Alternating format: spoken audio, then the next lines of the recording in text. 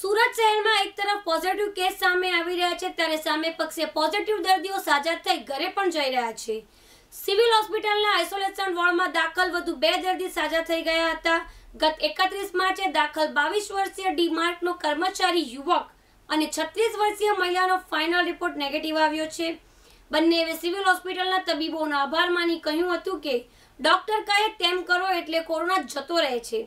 Corona સામે જંગ જીતીને ઘરે જતા મંગેશનું સોસાયટીમાં ફૂલોની વર્ષાથી સ્વાગત કરાયું હતું। પાંડેસરા ડીમાર્ટના કર્મચારી મંગેશ વિઠ્ઠલ વનારે ઉંમર 22 વર્ષીય રહે હરિધામ સોસાયટી 120 ફૂટ બમરોલી રોડનો 1 એપ્રિલના રોજ રિપોર્ટ પોઝિટિવ આવ્યો હતો, જેથી તેને 14 દિવસની સારવાર આપીને સિવિલ હોસ્પિટલના દર્દી રિકવર કરવામાં સફળ થયા છે। જ્યારે સુરત જિલ્લાના સુડા આવાસમાં રહેતી નીલમ શર્મા ઉંમર 36 વર્ષીય રહે સુડા ભવન આવાસનો પણ 31 માર્ચના રોજ રિપોર્ટ પોઝિટિવ આવ્યો હતો, જેની પણ 14 દિવસ સારવાર ચાલી હતી। તે દરમિયાન બંનેના ફાઇનલ રિપોર્ટ નેગેટિવ આવતા આજે બંનેને રજા આપવામાં આવી હતી। આ સાથે સુરત જિલ્લામાં કુલ રિકવર થનાર પોઝિટિવ દર્દીઓની સંખ્યા 10 પર પહોંચી છે। મંગેશ અને નીલમે જણાવ્યું હતું કે 14 દિવસ સુધી અમે સિવિલ હોસ્પિટલમાં સારવાર લીધી છે। તબીબો અને સ્ટાફ દ્વારા ખૂબ સારી સેવા કરવામાં આવી છે। અમને ડોક્ટર કહેતા તે પ્રમાણે વર્તન કરતા હતા। પોઝિટિવ થિંકિંગ ખૂબ જરૂરી છે। વળી સિવિલમાં જમવાનું સારું નહીં મળતું તે વાત ખોટી છે।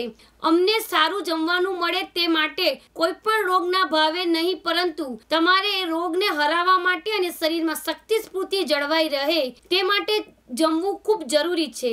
તબીબોની સલાહ પ્રમાણે દવાઓ લેતા આજે સારું થતા રજા ઘર લઈને ઘરે જઈ રહ્યા છે। સિવિલના સ્ટાફ અને તમામ લોકોએ ખૂબ સાથ સહકાર આપ્યો છે। ચેપ ન લાગે તે માટે ભીડમાં રહેવા લોકોએ એટલું જ કરવું કે ભીડથી દૂર રહો। ચેપ લાગે તો સારવાર કરો, કારણ કે સારવારથી ડરવાની કોઈ જરૂર નથી। મંગેશ અને નીલમ રિકવર થતા આજે રજા આપવામાં આવી હતી। તે દરમિયાન સિવિલ હોસ્પિટલના તમામ તબીબોએ અને કર્મચારીઓ દ્વારા બંનેને તાળીઓથી વિદાય આપવામાં આવી હતી। દરમિયાન મંગેશ સિવિલ હોસ્પિટલના ટ્રોમા સેન્ટરની બહાર નીકળી સિવિલમાં નતમસ્તક થઈને નમસ્કાર કરીને તબીબોનો આભાર માન્યો હતો।